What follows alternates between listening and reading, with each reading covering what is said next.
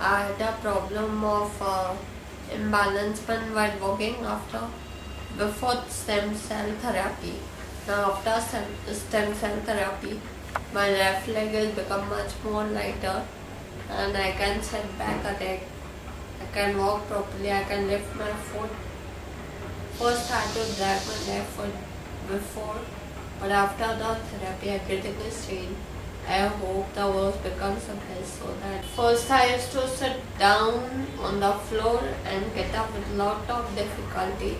But now that I had a trial, I could sit back and get up. And now one How about your One hand transfers? on the chair or is it? one and one एक ही stance पे हो जाऊँ, not with a jerky move. Sit, stand and sit. Only with one serve. Even my chair sitting has become better after holding. I need a lot of coordination, that's okay. But it's much better than before. First my full chair used to go behind. Even sometimes I used to fall back. But now when I hold the chair I can sit behind properly.